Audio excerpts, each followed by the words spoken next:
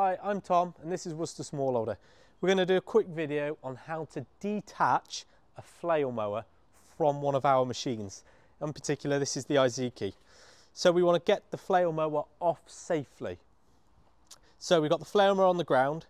To start with, we're going to lift the machine up off the ground and we've got to put down our stand. So I'm going to get on the machine, I'm going to start it up off the ground, lift it up. We're going to lift the flail mower up slightly, just a little bit. I'm going to turn the tractor back off. I'm going to put my gloves on and we're going to put down this little stand here. It's a prop stand basically, so rather than it running on the skids, it keeps it off the ground a little bit. We're going to drop this all the way down and then the holes will just line up underneath this piece here. So I'm going to slide this into the hole. So now I'm going to start the machine back up and lower it all the way to the ground.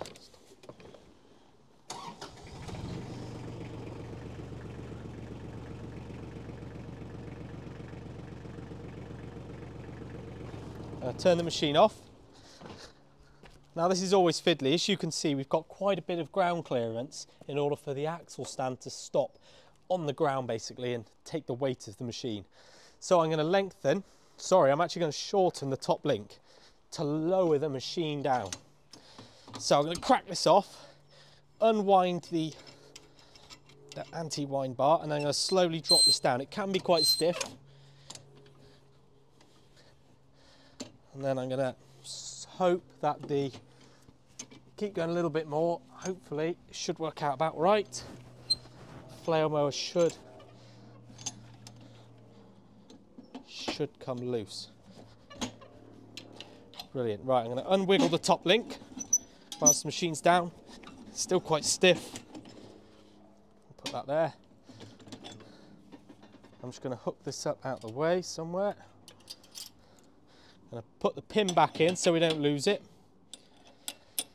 So now currently the link arms should be loose. We've got all of the weight sat on our stand with the pin through, so there's no weight. The machine isn't being held up by the tractor anymore.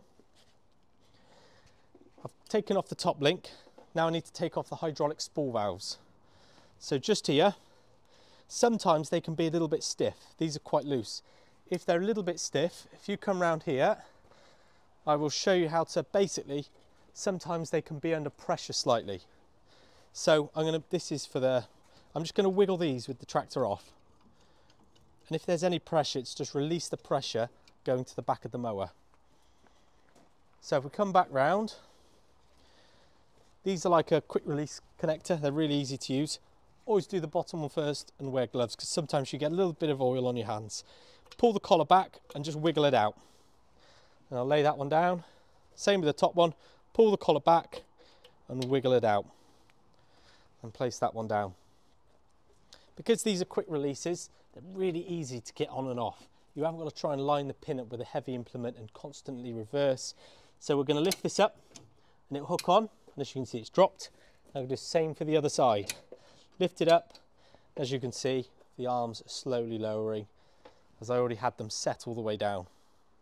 Now lastly, we're going to do the PTO shaft. Always make sure the tractor is off. We're going to unclip it here. This is the chain. So basically when the mower's running, this thing basically, if you haven't got this on, if you don't have the chain on, the mower's just going to spin and burn the shaft, burn the plastic here. So I'm going to lift this up. And then on the PTO shaft, there's a collar. I'm going to press this little button. There's a little bit, I don't know if you can quite get in there and see it. There's a little button, and I'm going to pull this back with it. Push the button in and wiggle it back. And now it's off. I'm just going to show them this button. So there's a little button here. When you slide it on and off, it lets go a little bar that goes through there, and you can slide it on and off. So I'm going to put this on again shortly. So I'm going to try and hook the chain up so it can go on first time. Sometimes you can just drop them on the floor, whichever's easiest. Probably easier to drop it on the floor, but I've started now. So there we go, I'm going to hook that onto there. So now when I reverse back up, it's nice and straight and it won't catch, or hopefully won't catch on the bar. So now the machine is completely detached. Nothing's connected anymore, the chain's off, hydraulic hoses are off, both of our rear link arms with the quick releases are all off, and our top link is out the way, and we haven't had to take out any of the pins. With these quick releases, you don't need to take out these pins. They can always stay in. It's really fantastic. And then our top link pin has gone back in and it's all hooked up. And that is how you detach a flail mower. Thank you for watching.